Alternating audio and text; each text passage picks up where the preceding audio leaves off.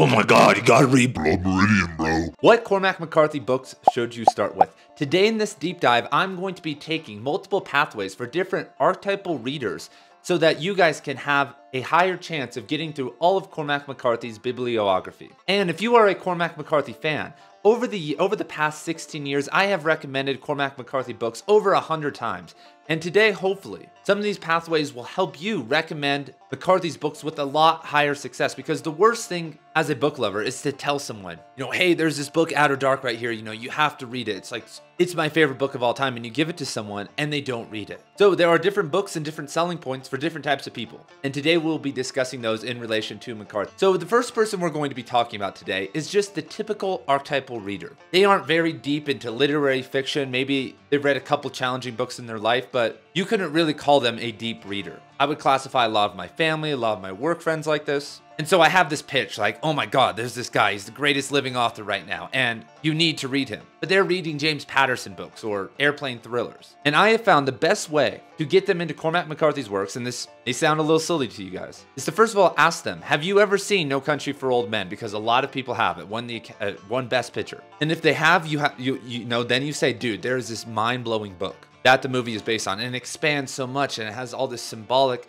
writing and these beautiful nature scenes. It goes so much deeper than that story, because No Country for Old Men is a very well-written novel, and it is at some level McCarthy's most mainstream novel. We look at his earlier works, or Blood Meridian, or the Border Trilogy, or The Road, and these recently released works, they aren't as familiar to a normal reader. We have this plot line where a typical guy comes across this money and he's being hunted by a villainous character. There is some vagueness in the novel. There are some times where it might be a little bit of a slog to get through. There are, of course, some of the dream scenes, but I feel like they are very well executed. And if someone has not seen the movie, you can say to them, hey, you should really watch this movie. It won an Academy Award for Best Picture. And the movie is a damn fine movie. So if you, can sell the movie, which is a lot easier than selling a book, then you can follow that up by saying, like, pulling the same pitch that I just said, but it will be way easier to get them into it, and you'll have a higher retention rate because they just saw the movie. Another thing I should mention, if you really want someone to get into Cormac McCarthy, for instance, when I first showed my wife Cormac McCarthy, and she's in the next category, I just read the book with her. If you read a book with someone and go chapter by chapter and discuss it with them, the retention rate skyrockets. But I understand that we don't have this unlimited amount of time. So let me know down in the comments below, is this a good first selection for a common archetypal reader? Because there are some other choices. I really feel like The Road is an all right choice. It's an accessible work, but it kind of fails as a dystopian novel in relation to other famous dystopian novels. Blood Meridian may be just a little bit too hard and weird, and Blood Meridian, we'll talk about that today, obviously. McCarthy's earlier works are just kind of very bizarre, especially if someone has never really read into classic literature, if they've never read Hemingway and Faulkner and just love classic literature in general. Those works are going to be a tad inaccessible. And of course there are exceptions to this rule, but once again, and I'm sure some of you guys can attest to this, you give these books to people and they never read them, and you never hear about it again, and you know that they've tried to read it. So the next group we are going to be talking about, so at the end, in another video, I'll be actually talking about all these different archetypes and giving the full reading order from first to last book that everyone should read. But today we're just talking about the first book.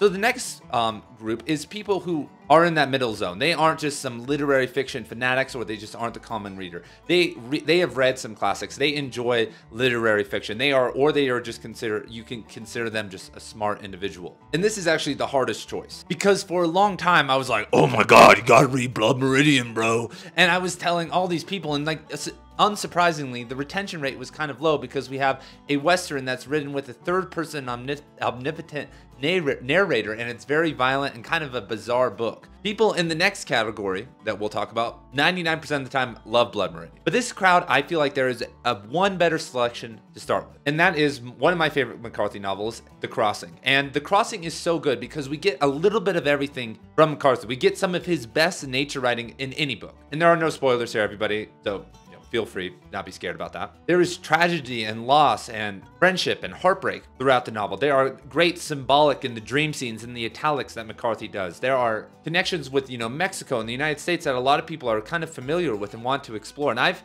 found that when I have given this novel to my friends and to my students, and just given some small precursors, especially about the Spanish. So, obviously there are in, The Crossing, there are a ton of dialogue passages that are in Spanish, but there is a great website online that just tells you all the translations. You can just use your phone as you're reading the book. So that's a pretty easy obstacle to jump over. If you, once again, you need to give someone that tip. You need to say to them, you need to look up the Crossing Spanish translation online and just have it on your phone bookmarked or on your computer or whatever, and just follow that down, and it won't be very hard. All the Pretty Horses is another selection, but I just don't feel like it's strong, especially for a new reader. I don't feel like it's as diverse. Obviously, No Country for Old Men is another great choice. The Passenger, which was just released, is honestly a decent choice too. And the earlier Southern works, it just takes a certain type of person, and I wouldn't risk it unless they're really in this next category, because I have tried to give people those Southern works, and it's a little bit harder. And the only exception to this rule is, now that we're in the middle zone, if there's someone who's kind of in this middle zone and they are committed to finishing, they may not be this high literary bro or whatever, like a lot of us are. We're talking about Cormac McCarthy on YouTube, but they are committed to finishing books that you give them.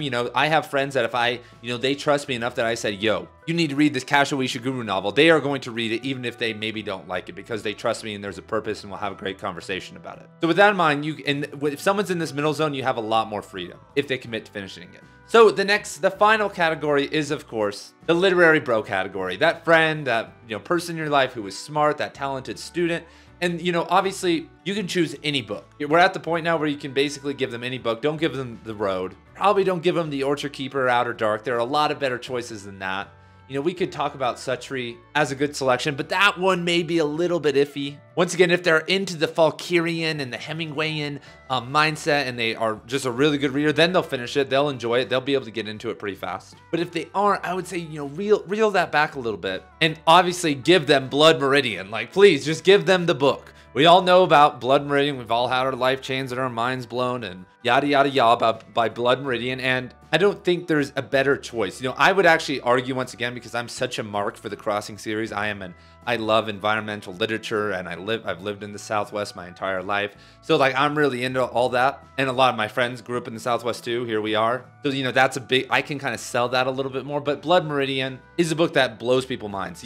I've been in multiple graduate courses at university where Blood Meridian was on the catalog, and everyone in the class was shocked, from every single political aisle, every single age, gender, race, introverts, extroverts. I very rarely people did not like it. I can maybe think of one or two people, and I really didn't count them. There's always those people, but it had a huge success rate with people who were really into reading, and people were shocked. If you look at Harold Bloom, and if you just look at the list of people who are into Blood Meridian, Harold Bloom, Stephen King, David Foster Wallace. I think if you go, I think it's radicalreads.com, and you find Blood Meridian, there are so many celebrities and people who recommend it. It's got a huge list, a huge following, and it's unlike anything anyone has ever read. So it's going to have this huge retention rate and success rate. So very soon, though, I'm going to actually be building out all of these archetypes, with images, and exploring the whole reading order for these three people. 1 through 12 of McCarthy's novels when Stella Maris comes out, so that we can help, the Cormac McCarthy community grow. And then I hope, with all my work on Cormac McCarthy on this channel, I'm just going to continue dialoguing with you guys. Please tell me where I'm wrong here.